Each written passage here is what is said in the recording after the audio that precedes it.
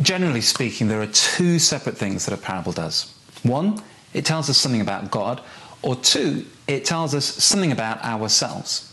But sometimes you get a parable that does both. This parable, the parable of the talents, tells us something about God and about ourselves, and most importantly, what it is that God wants from us. And what God wants from us is unexpected.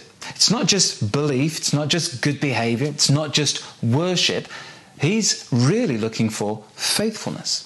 The master says to the servants that he's happy with, "Well done, good and faithful servant. You have been faithful."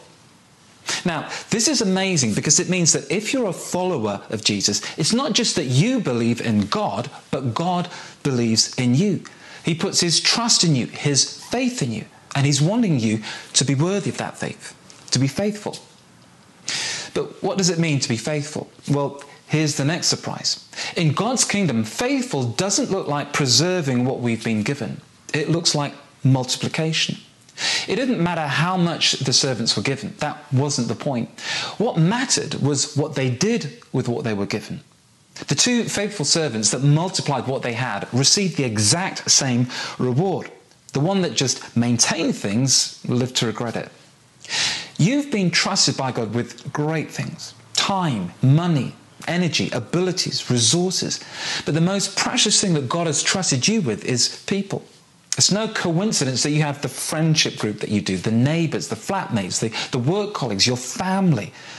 And your job as a disciple is to multiply that, to take risks, to make an investment. We're not supposed to keep our faith to ourselves, to bury it in the ground and just try to hold on to it. We're supposed to do all we can to see that faith multiply to others.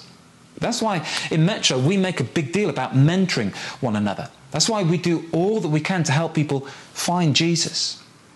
So ask yourself the question, what has Jesus trusted me with? Where can I invest? Where can I take risks? Who can I pray for? Who can I love? Who can I share faith with? It's a challenge, but God believes in you. We're called to be faithful, not just people of faith. And faithful means doing what you can to grow what you've been given, no matter how small. Let's multiply, not maintain.